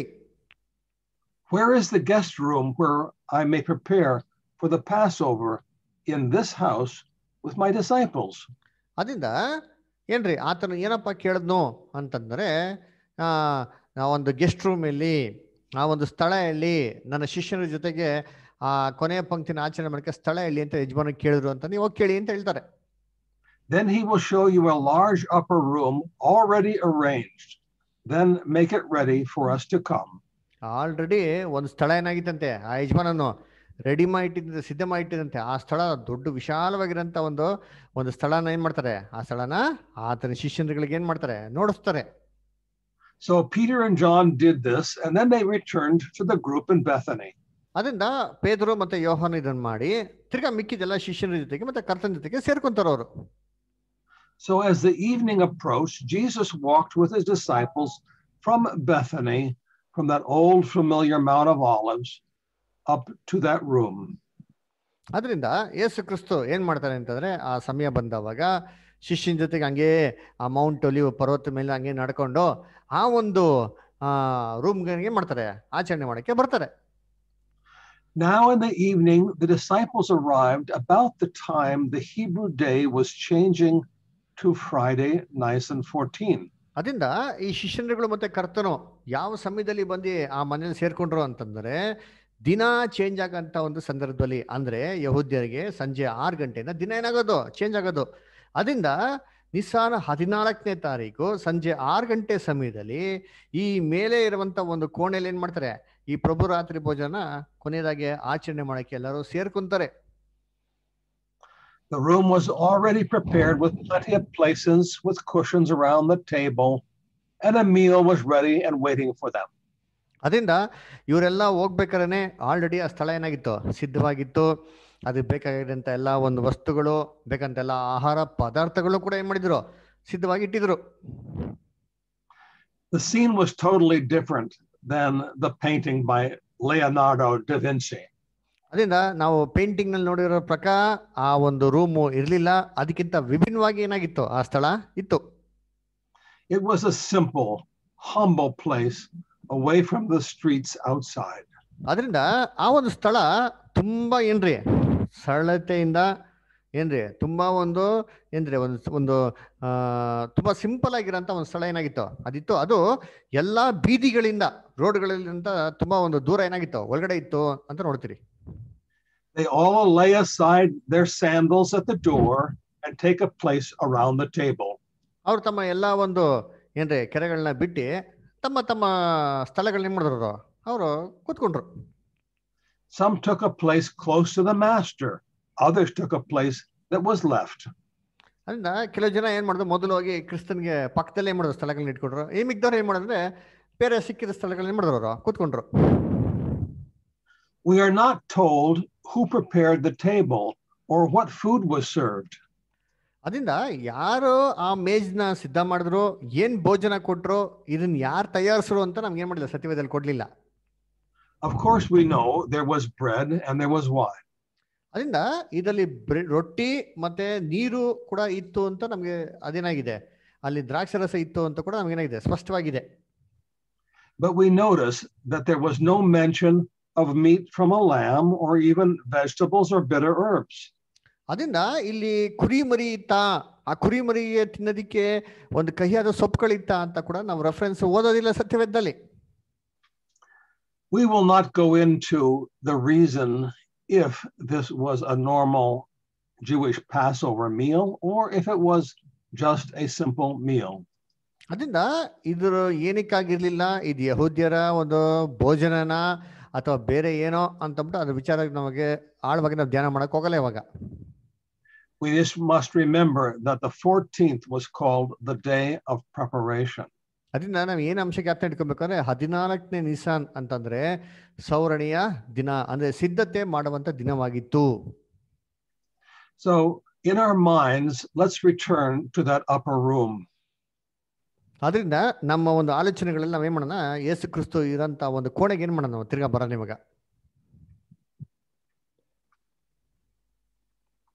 In John chapter 13 gives another account of that evening. ಯೋಹನ 13ನೇ ಅಧ್ಯಾಯದಲ್ಲಿ ಅದೇ ಸನ್ನಿವೇಶದ ಬಗ್ಗೆ ಇನ್ನ ಕೆಲವೊಂದು ಮಾಹಿತಿಗಳನ್ನ ಅಲ್ಲಿ ಕೊಟ್ಟಿದ್ದಾರೆ. We might read John 13 verses 1, 2, and 3. ಪಸ್ಕ ಹಬ್ಬದ ಮುಂದೆ ಏಸು ತಾನು ಈ ಲೋಕವನ್ನು ಬಿಟ್ಟು ತಂದೆಯ ಬಳಿಗೆ ಹೋಗಬೇಕಾದ ಕಾಲ ಬಂತೆಂದು ತಿಳ್ಕೊಂಡು ಲೋಕದಲ್ಲಿರುವ ತನ್ನವರನ್ನು ಪ್ರೀತಿಸಿ ಪರಿಪೂರ್ಣವಾಗಿ ಅವರನ್ನು ಪ್ರೀತಿಸುತ್ತಾ ಬಂದನು. ಅವರು ಊಟಕ್ಕೆ ಕೂತುಕೊಂಡಿದ್ದರು. ಅಷ್ಟರೊಳಗೆ ಸೈತಾನನು ಸಿಮೋನನ ಮಗನಾದ ಇಸ್ಕರಿಯೋತ ಯೂದನ ಮನಸ್ಸಿನಲ್ಲಿ ಏಸುವನ್ನು ಹಿಡಿಕೊಡಬೇಕೆಂಬ ಆಲೋಚನೆಯನ್ನು ಹುಟ್ಟಿಸಿದನು. ಏಸು ತನ್ನ ಕೈಯಲ್ಲಿ ತಂದೆ ಎಲ್ಲವನ್ನೂ ಕೊಟ್ಟಿದ್ದಾನೆಂತಲೂ ತಾನು ದೇವರ ಬಳಿಯಿಂದ ಹೊರಟು ಬಂದಿದ್ದು ಮತ್ತೆ ದೇವರ ಬಳಿಗೆ ಹೋಗುತ್ತಾನೆಂತಲೂ ತಿಳುಕೊಂಡವನಾಗಿ ಊಟವನ್ನು ಬಿಟ್ಟು ಎದ್ದು. Okay, Now in verses 4 and 5, Jesus raised and laid aside his garments. To read verses 4 and 5. ಅದಕ್ಕೆ ಇವಾಗ 4ನೇ ವಚನ ಮತ್ತೆ 5ನೇ ವಚನ ಕೂಡ ಓದೋಣ. ಊಟವನ್ನು ಬಿಟ್ಟು ಎದ್ದು ಹೊದ್ದಿದ್ದ ಮೇಲುದಿಕೆಯನ್ನು ತೆಗೆದಿಟ್ಟು ಕೈಪಾವುಡವನ್ನು ತಕ್ಕೊಂಡು ನಡುವಿಗೆ ಕಟ್ಟಿಕೊಂಡನು. ಆಗ ಬೋಗುಣಿಯಲ್ಲಿ ನೀರು ಹಾಕಿಕೊಂಡು ಶಿಷ್ಯರ ಕಾಲುಗಳನ್ನು ತೊಳೆಯುವುದಕ್ಕೂ ನಡುವಿಗೆ ಕಟ್ಟಿಕೊಂಡಿದ್ದ ಕೈಪಾವುಡದಿಂದ ಒರೆಸುವುದಕ್ಕೂ ಪ್ರಾರಂಭಿಸಿದನು. Okay, So here he poured water into a basin and began to wash the disciples' feet. ಅದರಿಂದ ಒಂದು ಪಾತ್ರೆಯಲ್ಲಿ ನೀರನ್ನ ಹಾಕೊಂಡು ಎಲ್ಲಾ ಶಿಷ್ಯರುಗಳ ಕಾಲ್ಗಳನ್ನ ತೊಳೆದಿಕ್ಕೆ ಏನ್ ಮಾಡೋದಂತೆ, ಅವರು ನೋಡೋರಂತೆ, ಪ್ರಯತ್ನ ಮಾಡಿದ್ರಂತೆ. Now notice that Judas is still there and Jesus also washes his feet. ಅದರಿಂದ ಯೇಸು ಕ್ರಿಸ್ತು ಏನ್ ಮಾಡ್ತಾರೆ ಅಂದ್ರೆ ಎಲ್ಲಾ ಶಿಷ್ಯರುಗಳ ಒಂದು ಪಾದಗಳನ್ನ ತೊಳೆಯೋದು ನಾವು ನೋಡ್ತೀರಿ. Now before we go further, let us observe something strange here. ಅದರಿಂದ ಇಲ್ಲಿ ಒಂದು ವಿಚಿತ್ರವಾಗಿರಂತ ಕಾರ್ಯ ನಡೆದಿರೋದನ್ನ ನಾವು ಗಮನಿಸೋಣ. They had all walked the dusty road from Bethany, all left their sandals at the door. ಅದರಿಂದ ಎಲ್ಲಾರು ಧೂಳಲ್ಲಿ ಬೆತನಿಂದ ಪ್ರಯಾಣ ಮಾಡೋದು ನೋಡ್ತೀರಿ. ಆಮೇಲೆ ತಮ್ಮ ಕೆರೆಗಳನ್ನ ಬಾಗಿಲಿನ ಆಚೆ ಕಡೆ ಬಿಟ್ಟಿರೋದನ್ನ ನೋಡ್ತೀರಿ. But no one did the work of a servant to help clean the feet of the travelers. ಅದರಿಂದ ಯಾರೋ ಸೇವಕರ ಕೆಲಸ ತರ ತಮ್ಮ ಪಾದಗಳನ್ನ ಏನ್ರಿ ತೊಳ್ಕೊಳಂತ ಒಂದು ಕೆಲಸ ಯಾರು ಏನ್ ಮಾಡಕ್ ಹೋಗಿಲ್ಲ. Even today in rural villages, someone brings a bowl of water and holds a towel to wash hands before a meal. ಅದು ಕೂಡ ಇವಾಗ ಕೂಡ ನಾವು ಹಳೆ ಒಂದು ಹಳ್ಳಿಗಳಲ್ಲಿ ನಾವೇನಪ್ಪ ನೋಡಿರ್ಬೋದು ಅಂತಂದ್ರೆ ಮನೆಗೆ ಹೋಗಿದ ತಕ್ಷಣ ಒಂದು ಪಾತ್ರೆಯಲ್ಲಿ ನೀರು ತಗೊಂಡು ಒಂದು ಟವಲ್ ತಗೊಂಡ್ಬರೋದು ಏನ್ ಮಾಡ್ತೀವಿ ನಾವು ನೋಡ್ತೀರಿ ಪಾದಗಳನ್ನ ತೊಳ್ಕೊಳಕ್ಕೋಸ್ಕರ. Now you will remember that only a short time before, Jesus allowed Mary to wash his feet and anoint him as king before his death. ಇದಕ್ಕಿಂತ ಮುಂಚೆ ನಾವೇನ್ ನೋಡಿದ್ರಿ, ಮರಿಯಾಳು ಕೆಲವು ದಿನಗಳ ಮುಂಚೆನೆ ಯೇಸು ಕ್ರಿಸ್ತನ ಪಾದನ ತೊಳೆದಿ ಯೇಸು ಕ್ರಿಸ್ತನ ಮರಣಕ್ಕಾಗಿ ಏನ್ ಮಾಡಿದ್ರು, ಸಿದ್ಧತೆನ ಮಾಡಿದ್ರು. Now it is Jesus who took the towel as a servant to wash the others. ಇಲ್ಲಿ ಯೇಸು ಕ್ರಿಸ್ತನ ಏನ್ ಮಾಡ್ತಾ ಇದಾರೆ ಅಂದ್ರೆ ಅದೇ ಕೆಲಸನ ಇಲ್ಲಿ ಮಾಡ್ತಾ ಇದಾರೆ. ದಾಸತ್ವದ ಒಂದು ಸ್ವರೂಪನ ತಗೊಂಡು ಎಲ್ಲಾ ಶಿಷ್ಯರುಗಳ ಒಂದು ಪಾದಗಳನ್ನ ತೊಳೆದು ನಾವೇನ್ ಮಾಡ್ತೀವಿ ಗಮನಿಸಬಹುದು. Only days before at Bethany, Judas objected to Mary's oil on his feet. ಅದರಿಂದ ಯೂದಾಸು ಏನ್ರಿ ಕೆಲವೊಂದು ದಿವಸಗಳ ಮುಂಚೆನೆ ಮರಿಯಾಳು ಈ ಕೆಲಸ ಮಾಡ್ಬೇಕಾರೆ ಏನ್ ಮಾಡಿದ್ರು, ತಡೆದ್ರು. Now this same King Jesus also washes the feet of that same Judas and all. ಅದೇ ಒಂದು ಕಾರ್ಯನ ಇವಾಗ ಯೇಸು ಕ್ರಿಸ್ತ ಏನ್ ಮಾಡ್ತಾ ಇದ್ದಾರೆ, ಯೂದಾಸಿಗೆನೇ ಮಾಡ್ತಾ ಇದ್ದಾರೆ. Yes, he washed the feet of the traitor. ಅದರಿಂದ ಯೇಸು ಕ್ರಿಸ್ತನು ಆ ಒಂದು ದುಷ್ಟನಾಗಿರಂತ ಯೂದಾಸನ ಒಂದು ಪಾದ ಏನ್ ಮಾಡಿದ್ರು, ತೊಳೆದ್ರು. There is something very painful in this scene. ಈ ಒಂದು ಸನ್ನಿವೇಶಗಳಲ್ಲಿ ತುಂಬಾ ದುಃಖಕರವಾದಂತ ಒಂದು ಕಾರ್ಯಗಳೇನಾಗಿದೆ ಇದೆ. And now he comes to Peter, and Peter feels ashamed and guilty to let the master serve him. ಅದರಿಂದ ಪೇತ್ರ ಹತ್ರ ಬಂದ ತಕ್ಷಣ ಪೇತ್ರನಿಗೆ ಮನಸಾಕ್ಷಿ ತುಂಬಾ ಚುಚ್ಚೋದಿಕ್ಕೆ ಶುರು ಆಗ್ತಾರೆ. ನಮ್ಮ ಕರ್ತನು ನಮ್ಮ ಪ್ರಭು ಹೇಗೆ ನಮ್ಮ ಪಾದನ ತೊಳೆಯೋದು ಅಂತ ಅಂದ್ಬಿಟ್ಟು. You know the story. Peter asks, "Why do you wash my feet?" ನಮ್ಗೆಲ್ಲ ಈ ಕತೆ ಚೆನ್ನಾಗಿ ಗೊತ್ತು. ಪೇತ್ರು ಏನಪ್ಪ ಕೇಳ್ತಾನೆ, ಸ್ವಾಮಿ ನೀವೇಕೆ ನನ್ನ ಪಾದನ ತೊಳಿಬೇಕು? Jesus answers, "You do not know now, but you will know later." ಅದಕ್ಕೆ ಯೇಸು ಕ್ರಿಸ್ತನು ಏನಪ್ಪ ಹೇಳೋದು ನೋಡ್ತಿದ್ರೆ, ನಿನ್ಗೆ ಇವಾಗ ಗೊತ್ತಿಲ್ಲ, ಆದ್ರೆ ಮುಂದೆ ಬರೋ ದಿನಗಳಲ್ಲಿ ನಿಂಗೆ ಆಗ್ತದೆ, ಸ್ಪಷ್ಟವಾಗಿ ಗೊತ್ತಾಗ್ತದೆ ಅಂತ ಹೇಳಿದ ನೋಡ್ತೀರಿ. And Peter objects, "You should never wash my feet." ಅದರಿಂದ ಪೇದರು ಏನಪ್ಪ ಅವರು ತಡಿತಾರೆ ಅಂತಂದ್ರೆ, ಅಯ್ಯೋ ಸ್ವಾಮಿ ನೀವು ಯಾವತ್ತು ಎಂದಿಗೂ ನನ್ನ ಪಾದನ ಈತ ತೊಳಿಲೇಬಾರ್ದು ಅಂತ ಹೇಳೋದು ನೋಡ್ತೀರಿ. And Jesus says, "If I do not wash you, then you will have no part with me." ಅದಕ್ಕೆ ನಮ್ಮ ಕರ್ತನು ಏನಂತ ಹೇಳ್ತಾರೆ, ಏನ್ರಿ ನಾನು ನಿಮ್ಮ ಪಾದಗಳನ್ನ ತೊಳೆದಿರ ಇದ್ರೆ ನಿಮಗೆ ನನ್ನಲ್ಲಿ ಯಾವ ಸ್ಥಳವೂ ಇಲ್ಲ. So Peter says, "Okay, then wash my feet and also my hands and my head." ಅದರಿಂದ ಪೇತರು ಏನ್ ಹೇಳ್ತಾ ಅಂದ್ರೆ, ಹಾಗಾದರೆ ಸ್ವಾಮಿ ದಯವಿಟ್ಟು ನೀವೇ ಮಾಡಿ ನನ್ನ ಕೈ ಕಾಳುಗಳನ್ನ ನಾನು ಸಂಪೂರ್ಣವಾಗಿ ನಾನು ಏನ್ ಮಾಡಿ ನೀವು ತೊಳೆದು ಬಿಡಿ ಅಂತ ಕೇಳ್ಕೊಂತಾರೆ. And Jesus adds a little information. He says, "He that is already washed needs only to wash his feet, and then he'll be clean." ಅದರಿಂದ ಯೇಸು ಕ್ರಿಸ್ತನಿಗೆ ಏನು ಪ್ರತಿ ಉತ್ತರ ಕೊಡ್ತಾರೆ ಅಂತಂದ್ರೆ, ಯಾರು ಆಲ್ರೆಡಿ ಸಂಪೂರ್ಣವಾಗಿ ಶುದ್ಧವಾಗಿದ್ದಾರೋ ಬರೀ ಕೈ ಕಾಲುಗಳನ್ನೇ ಹೊರತು ಬೇರೆ ಏನು ತೊಳೆಯುವಂತ ಅವಶ್ಯಕತೆ ಇಲ್ಲ ಅಂತ ಹೇಳೋದು ನೋಡ್ತೀರಿ. But not everyone here is clean. He knew that Judas did not have clean hands or a clean head. ಅದರಿಂದ ಇಲ್ಲಿ ಎಲ್ಲರೂ ಶುದ್ಧವಾಗಿರಲಿಲ್ಲ. ಯೇಸು ಕ್ರಿಸ್ತನ್ ಚೆನ್ನಾಗಿ ಗೊತ್ತಿತ್ತು, ಯೂದಾಸು ಏನಾಗಿಲ್ಲ, ಅವನ ಕೈಗಳು ಅವನ ಮನಸ್ಸು ಶುದ್ಧವಾಗಿಲ್ಲ ಅಂತ. And so now we can read John chapter 13, verses 13 through 16. ಅದನ್ನ ಯೋಹನ 13ನೇ ಅಧ್ಯಾಯ 13ರಿಂದ 16ನೇ ವಚನದವರೆಗೂ ನಾವು ಓದಕ್ಕೆ ನಾವು ನೋಡೋಣ. ನಿಮಗೆ ಮಾಡಿದ್ದು ಏನೆಂದು ಗೊತ್ತಾಯಿತು? ನೀವು ನನ್ನನ್ನು ಗುರುವೆಂದು ಕರ್ತನೆಂದು ಕರೆಯುತ್ತೀರಿ. ನೀವು ಕರೆಯುವುದು ಸರಿ, ನಾನು ಅಂಥವನೇ ಹೌದು. ಕರ್ತನೂ ಗುರುವೂ ಆಗಿರುವ ನಾನು ನಿಮ್ಮ ಕಾಲುಗಳನ್ನು ತೊಳೆದಿರಲಾಗಿ ನೀವು ಸಹ ಒಬ್ಬರ ಕಾಲನ್ನು ಒಬ್ಬರು ತೊಳೆಯುವ ಹಂಗಿನವರಾಗಿದ್ದೀರಿ. ನಾನು ನಿಮಗೆ ಮಾಡಿದ ಮೇರೆಗೆ ನೀವು ಸಹ ಮಾಡುವಂತೆ ನಿಮಗೆ ಮಾದರಿಯನ್ನು ತೋರಿಸಿದ್ದೇನೆ. ನಿಮಗೆ ನಿಜ ನಿಜವಾಗಿ ಹೇಳುತ್ತೇನೆ, ದಣಿಗಿಂತ ಆಳು ದೊಡ್ಡವನಲ್ಲ, ಕಳುಹಿಸಲ್ಪಟ್ಟವನು ಕಳುಹಿಸಿದವನಿಗಿಂತ ದೊಡ್ಡವನಲ್ಲ. Okay, Now we will continue with the meal. ಅದರಿಂದ ಇವಾಗ ತಿರ್ಗಾ ನಾವು ಭೋಜನ ಒಂದು ಸನ್ನಿವೇಶಕ್ಕೆ ಬರೋಣ. But soon Jesus says, in verse 21, one of you shall betray me. ಅದರಿಂದ 21ನೇ ವಚನದಲ್ಲಿ ಯೇಸು ಕ್ರಿಸ್ತ ಏನ್ ಹೇಳ್ತಾನೆ, ಅತಿ ಶೀಘ್ರದಲ್ಲಿ ನಿಮ್ಮಲ್ಲಿರಂತ ಒಬ್ರು ನಾನು ಏನ್ ಮಾಡ್ತಾರೆ, ಹಿಡ್ಕೊಡ್ತಾರೆ ಅಂತ ಹೇಳೋದು ನೋಡ್ತೀರಿ. Each one asked, is it I? Is it me? ಅಂದ ಪ್ರತಿಯೊಬ್ರು ಏನ್ ಮಾಡ್ತಾನೆ, ಸ್ವಾಮಿ ನಾನಾ ಅಂತ ಕೇಳೋದು ನೋಡ್ತೀರಿ.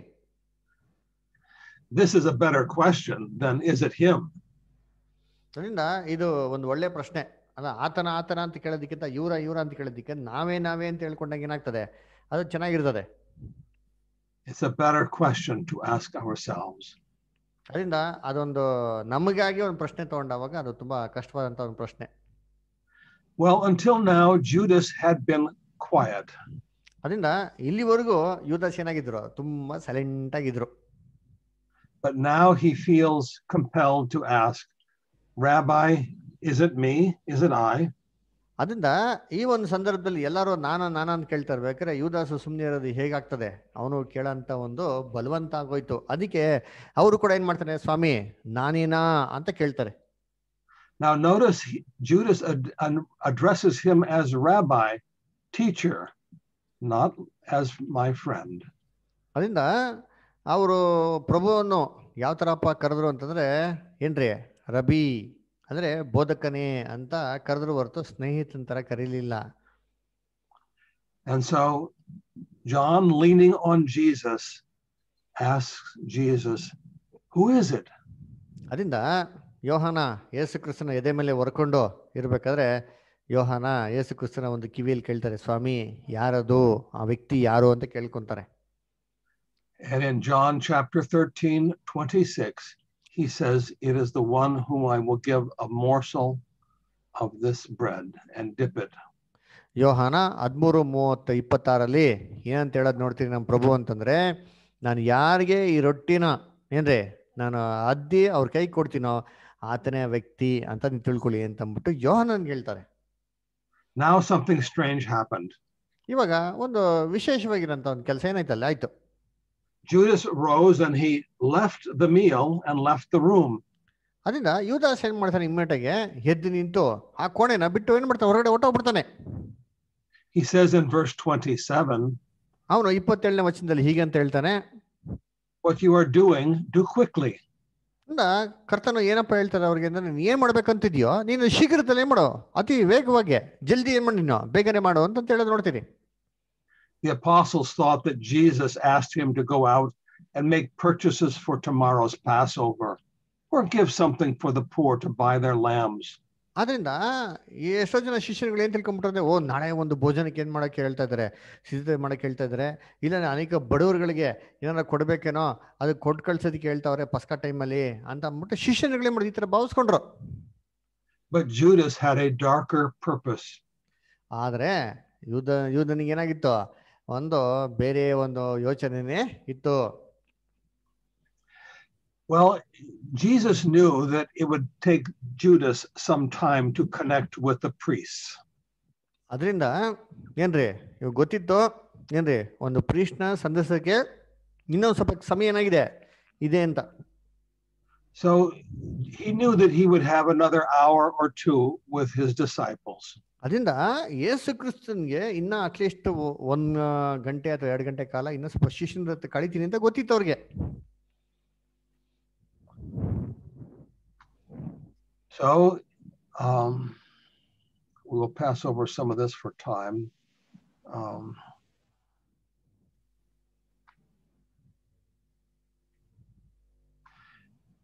In Luke chapter 22, verse 15. ಅದರಿಂದ ಲೂಕ 22ನೇ ಅಧ್ಯಾಯ 15ನೇ ವಚನದಲ್ಲಿ, and we can read Luke 22:15.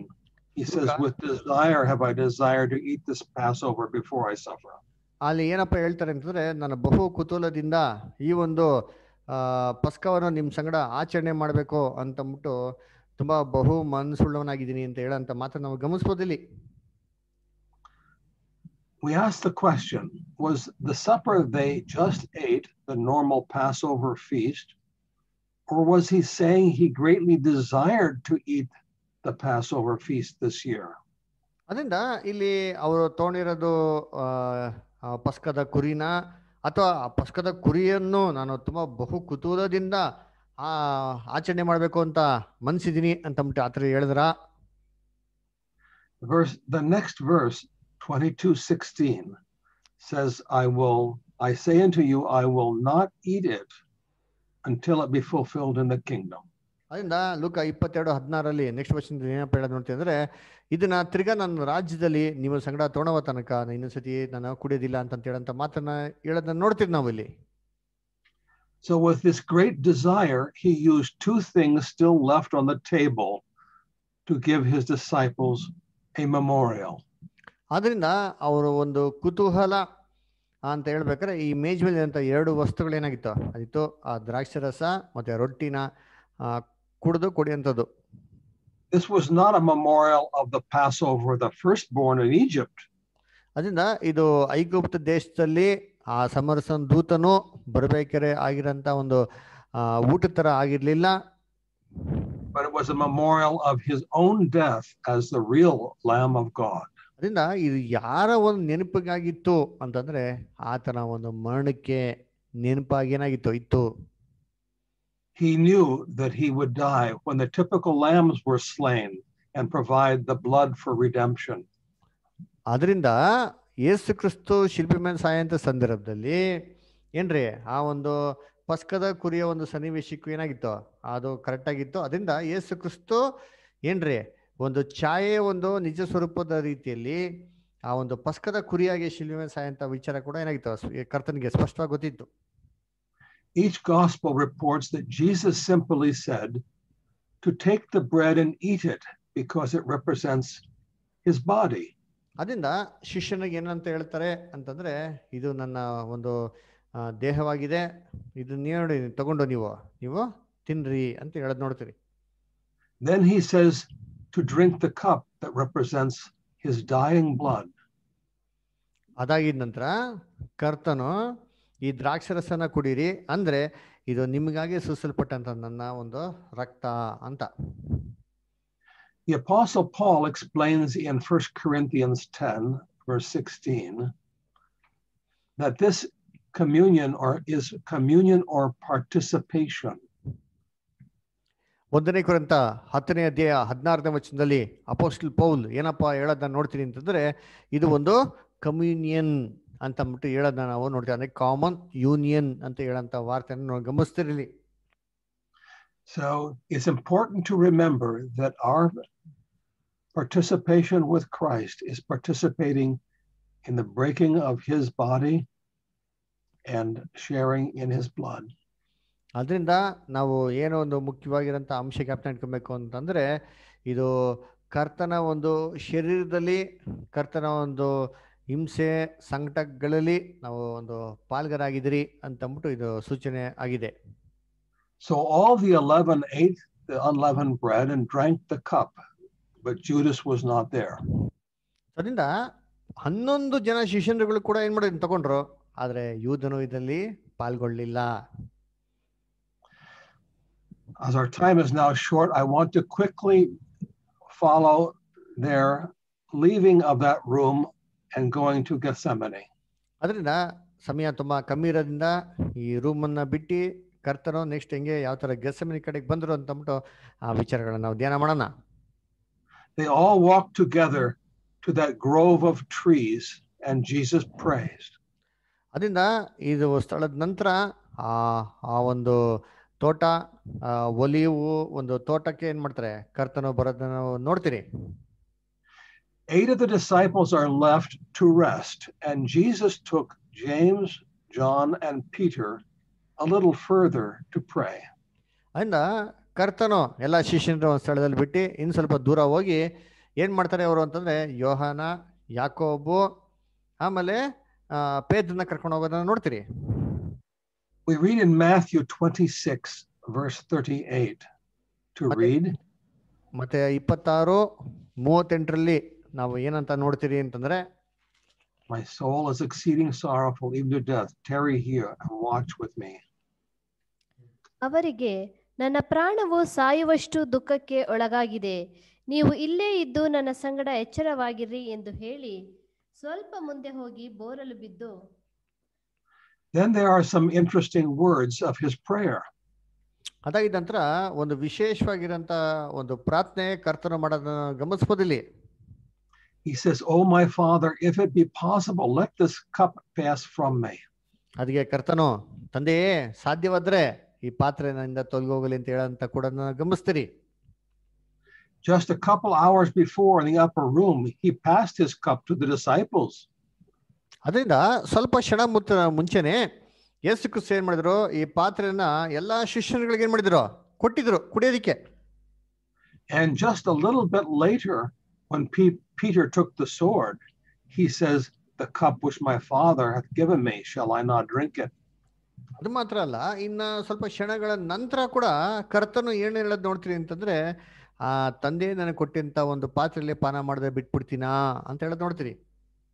So this question of passing the cup, we will leave for your consideration what it means.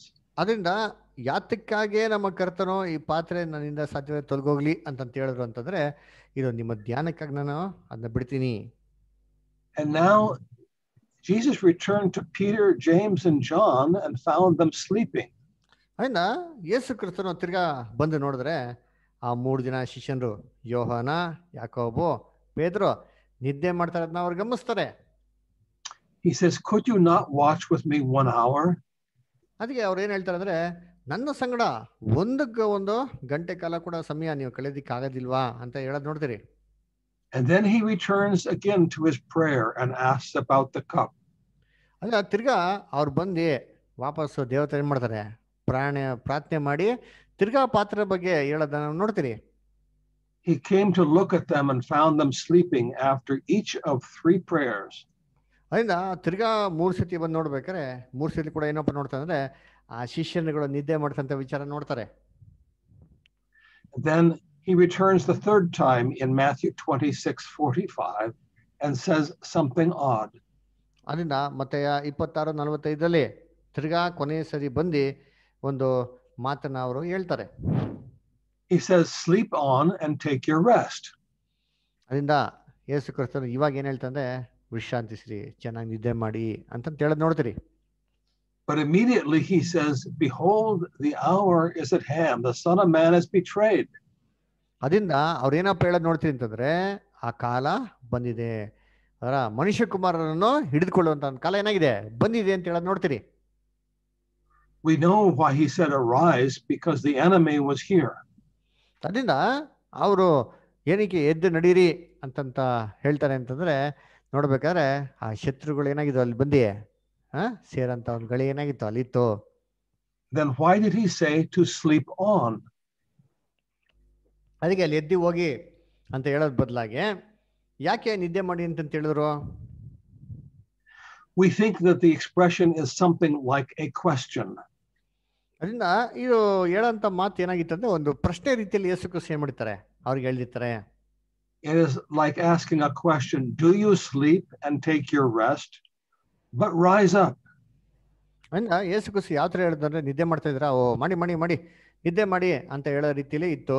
ಅಂದ್ರೆ ಅರ್ಥ ಏನು ಅಂತಂದ್ರೆ, ನಿದ್ದೆ ಮಾಡ್ತಾ ಇದ್ದೀರಾ, ಎದ್ದು ನಡೀರಿ ಅಂತ ಅಂದ್ಬಿಟ್ಟು ಇಂಡೈರೆಕ್ಟ್ ಆಗಿ ಹೇಳೋ ರೀತಿಯಲ್ಲಿ ಏನಾಗಿತ್ತ ಮಾತು ಇತ್ತು ಅಂತ. I am nearly finished. May I have just a couple more minutes? Okay. Okay, brother. Carry on, brother. Well, the hour had come. Judas arrived with the priests and the temple soldiers. ಅದರಿಂದ ಯೂದಾಸು ಏನ್ರಿ ಆ ಮಹಾಜಕನ್ ಜೊತೆಗೆ ಏನ್ ಮಾಡ್ತಾರೆ, ಆ ಸೈನಿಕರ ಜೊತೆಗೆಲ್ಲ ಈ ಸ್ಥಳಕ್ಕೆ ಬರ್ತಾರೆ. And he leads the group there to Jesus. ಆ ಒಂದು ಗುಂಪಿನ ಜನಾಂಗಕ್ಕೆ ಯೇಸು ಕ್ರಿಸ್ತು ಯಾರು ಅಂತ ಸ್ಪಷ್ಟವಾಗಿ ನೋಡ್ಸ್ಕೊಡ್ತಾರೆ. Now Judas came forward to greet Judas with a kiss. This was the signal. ಅದರಿಂದ ಯೇಸು ಕ್ರಿಸ್ತನ ಮುತ್ತಿನ ಮುಖಾಂತರ ಅವರು ವಂದಿಸ್ತಾರೆ. ಇದು ಏನಾಗಿತ್ತು ಅಂದ್ರೆ, ಅವ್ರ ಎಲ್ಲಾರ್ಗೂ ಒಂದು ಸೈನ್, ಒಂದು ಸಿಗ್ನಲ್ ಆಗಿತ್ತು. Jesus' words in Matthew are very few. He says, "Friend, what have you come to do?" ಮತ್ತೆ ಅದ್ರಲ್ಲಿ ನೋಡ್ಬೇಕಾದ್ರೆ ಯೇಸು ಕ್ರಿಸ್ತನ ಮಾತು ತುಂಬಾ ಕೆಲವುದಾಗಿತ್ತು. ಬರೀ ಕೇವಲ ಒಂದು ಮಾತುಗಳಿಂದ ಮಾತಾಡಿದ್ರು, ಕೆಲವು ಮಾತುಗಳಿಂದ ಮಾತಾಡಿದ್ರು ಅಂತ ಹೇಳ್ತಾರೆ. ಅದೇ ಏನಪ್ಪ ಹೇಳ್ತಾರೆ ಅಂದ್ರೆ, ಸ್ನೇಹಿತನೇ ಏನ್ ಮಾಡಕ್ ಬಂದಿದ್ದೀ ಇಲ್ಲಿ ಅಂತ ಕೇಳ್ತಾರೆ. It is not so much a question, but an appeal to his hardened heart. ಅದನ್ನ ಪ್ರಶ್ನೆ ತರ ಕೇಳಲಿಲ್ಲ, ಅದು ಬದಲಾಗಿ ಅವ್ರ ಮನಸ್ಸಿಗೆ ನಾಟ ರೀತಿಯಲ್ಲಿ ಏನ್ ಮಾಡ್ತಿದ್ದಿ ಅಂತ ಕೇಳೋ ರೀತಿಯಲ್ಲಿ ಇತ್ತು. The Greek word for friend is not the personal companion, but more the formal word like a comrade. ಅದರಿಂದ ಇಲ್ಲಿ ಸ್ನೇಹಿತನು ಅಂತ ಕರ್ತನ ಕರಿಬೇಕಾದ್ರೆ ಏನೋ ತುಂಬಾ ಒಂದು ಬೆಸ್ಟ್ ಫ್ರೆಂಡ್ಗೆ ಯೂಸ್ ಮಾಡೋಂಥ ವಾರ್ತೆನ ಆ ಗ್ರೀಕಲ್ಲಿ ಬಳಕೆ ಆಗಿಲ್ಲ ಇಲ್ಲಿ. ಅದ್ರ ಬದಲಾಗಿ ಸಾಮಾನ್ಯವಾಗಿ ಯಾವ ಥರ ಒಂದು ಸ್ನೇಹಿತನು ಅಂತ ಹೇಳ್ತಾರೆ ಆ ಥರ ಒಂದು ವಾರ್ತೆನ ಯೂಸ್ ಮಾಡೋದು ನೋಡ್ತೀರಿ ಇಲ್ಲಿ. So it is like an associate, but not a trusted friend. ಅದರಿಂದ ಒಬ್ಬ ವ್ಯಕ್ತಿ, ಒಬ್ಬ ಪರಿಚಯ ಆಗಿರೋಂಥ ವ್ಯಕ್ತಿ ಅಷ್ಟೇ ಹೊರತು ತುಂಬಾ ವಿಶ್ವಾಸ ಉಳ್ಳಂತ ನಂಬಿಕಸ್ಥನಾಗಿದ್ದ ವ್ಯಕ್ತಿ ತರದ ವಾರ್ತೆ ಅಲ್ಲ ಇಲ್ಲಿ. The words stuck in Judas's throat and he could not answer.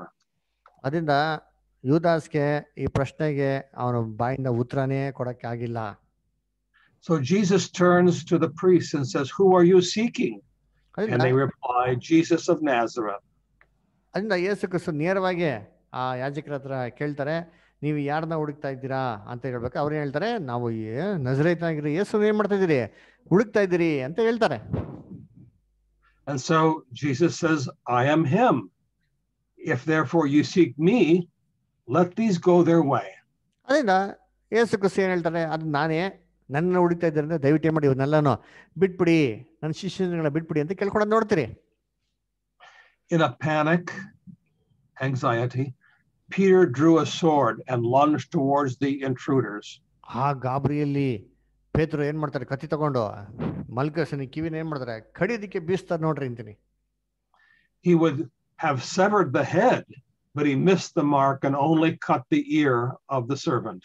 Actually ಬೀಸಿದ್ದು ಕತ್ತಿಗೆ ತಲೆನೇ ಕತ್ತರಿಸ್ಬೇಕು ಅಂತ, ಆದ್ರೆ ಅವ್ರು ಸರ್ಗೋಗಿರೋದ್ರಿಂದ ಏಟ್ ಏನಾಯ್ತು, ಕಿವಿಗೆ ಬಿತ್ತು.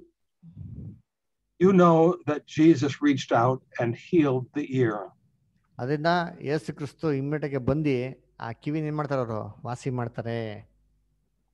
And in John 18 verse 11, he now tells Peter, "Put up your sword. The cup which my Father has given to me, shall I not drink it?" ಅದರಿಂದ ಯೋಹನ 18:11 ಏನ್ ಹೇಳ್ತಾರೆ, ಪೇತ್ರನಿಗೆ ಕತ್ತಿನ ಹೊರೆಲಾಕು, ತಂದೆ ಕೊಟ್ಟಂತ ಪಾತ್ರೆಲ್ಲ ಪಾನ ಮಾಡಿದ್ರೆ ಬಿಟ್ಬಿಡ್ತೀನಾ. And now he would drink it alone, and the disciples fled away. ಅದರಿಂದ ಇವಾಗ ಅವ್ರು ಒಬ್ಬಂಟಿಗನಾಗಿ ಕುಡಿದು ಶಿಷ್ಯನ್ರು ಎಲ್ಲ ಬಿಟ್ಟೋಗಂತ ಒಂದು ಕಾಲ ಏನಾಯ್ತು, ಬಂದ್ಬಿಡ್ತು. What is this matter with the sword? ಅದರಿಂದ ಈ ಕತ್ತಿಯ ವಿಚಾರದಲ್ಲಿ ಏನಿದೆ,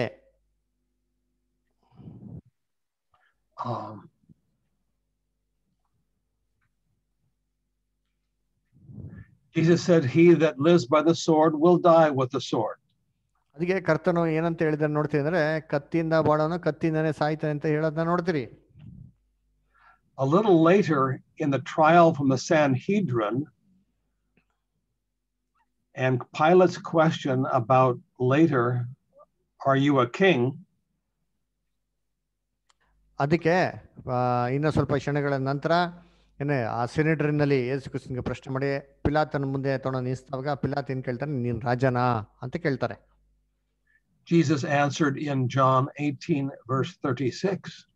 ಯೇಸು ಕ್ರಿಸ್ತ ಯೋಹಾನ 18:36 ಏನಂತ ಹೇಳ್ತಾರೆ ಅಂತಂದ್ರೆ, To read from John 18:36, "My kingdom is not of this world."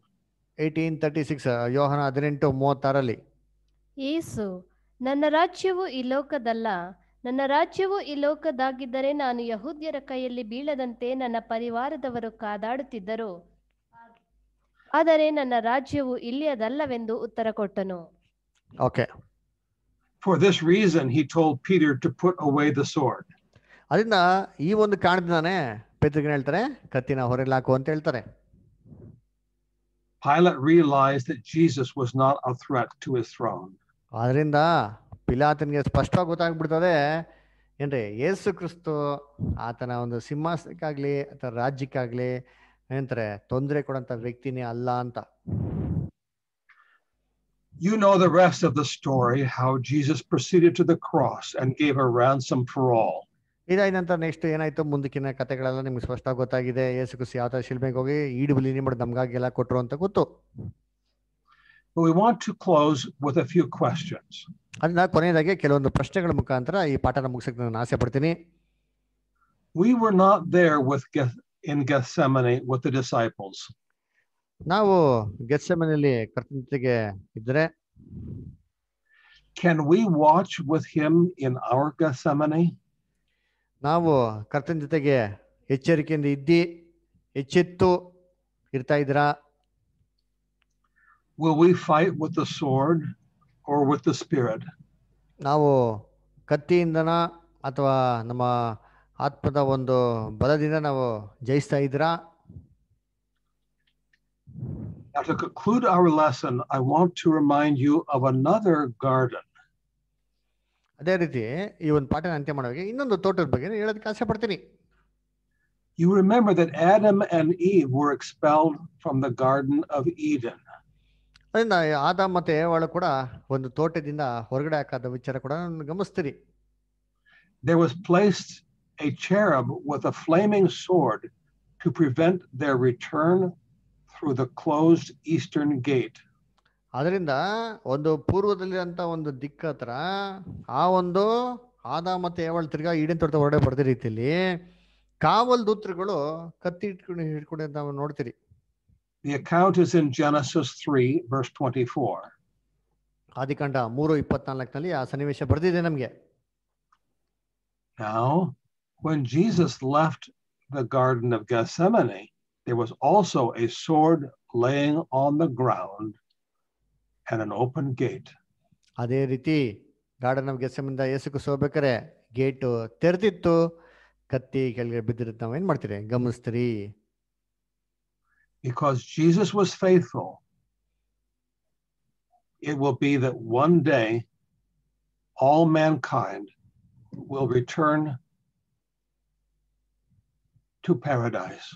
ಅದರಿಂದ ಇದೇನಪ್ಪ ಸೂಚನೆ ಮಾಡ್ತಾರೆ ಅಂತಂದ್ರೆ, ಪ್ರಭು ಯೇಸುವಿನ ನಂಬಿಕಸ್ಥರಾಗಿರೋದ್ರಿಂದ ಪ್ರತಿಯೊಬ್ಬ ಮನುಷ್ಯರಿಗೂ ಅಂದ್ರೆ ಈಡೇನ್ ತೋಟದಲ್ಲಿ ಆ ಒಂದು ಪರದೇಶ್ ಎಂಬಂತ ಒಂದು ಈಡೇನ್ ತೋಟದಲ್ಲಿ ಒಂದು ಬರೋದಿಕ್ಕೆ ಆತ ರಾಜ್ಯದ ಒಳಗಡೆ ಬರೋದಿಕ್ಕೆ ಎಲ್ಲರಿಗೂ ಏನಾಗ್ತಾರೆ ಒಂದು ಅನುಮತಿ ಆಗ್ತದೆ.